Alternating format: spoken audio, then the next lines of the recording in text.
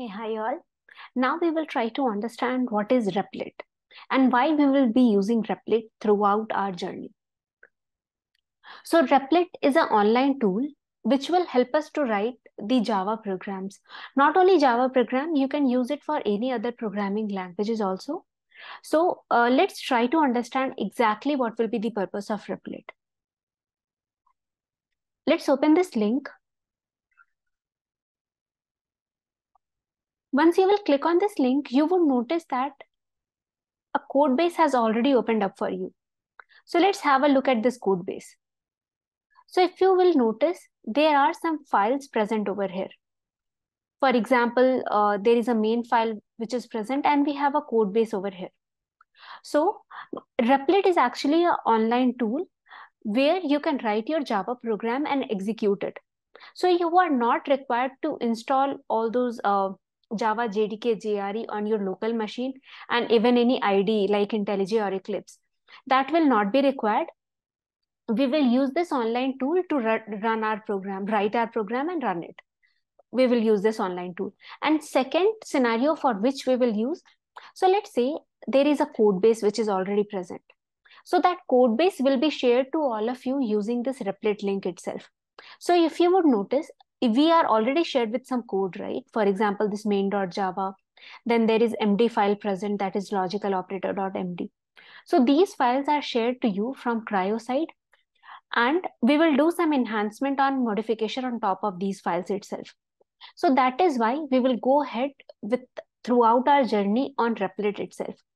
A link will be shared to you and we will write our program using that itself. Now, in order to go ahead and use Replit, you will be required to create an account. So just log into replit.com. Just log into replit.com. And after that, you can sign in with your Gmail. Use the same Gmail ID with which you have registered at Cryo. And you can just create a sign in. Once you have created a sign in, you can open this link. After that, there is an option to poke a ripple. So if you would notice, as of now, this program is shared to us from Cryo side. In the browser also, it is written as Cryo tools.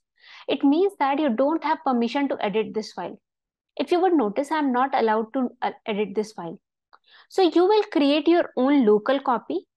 So this is the common code. This is a common code which is shared with all of us. We will create our local copy from this. All of us will create our own local copy and you can perform changes on top of that. So in order to create a local copy, you have to click on this fork option. Just click on this fork option and you will have one more option to fork ripple. Just click on this fork ripple.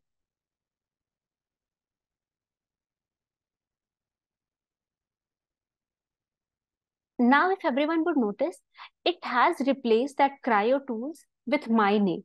So it means that it has created a local copy for me. And if you guys would notice, I am allowed to edit this file now. I can make some changes. For example, let's try to print something.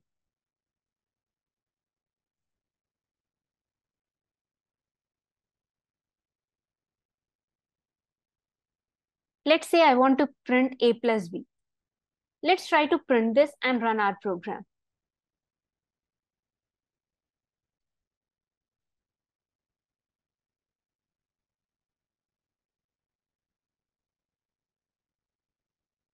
So it has given me permission to edit the file and I've added some extra piece of code. So the code base which was shared to us from Cryo side, I've made some enhancement on top of it and I'm able to execute my program as well. So that will be the overall uses of Replit as a tool throughout our journey.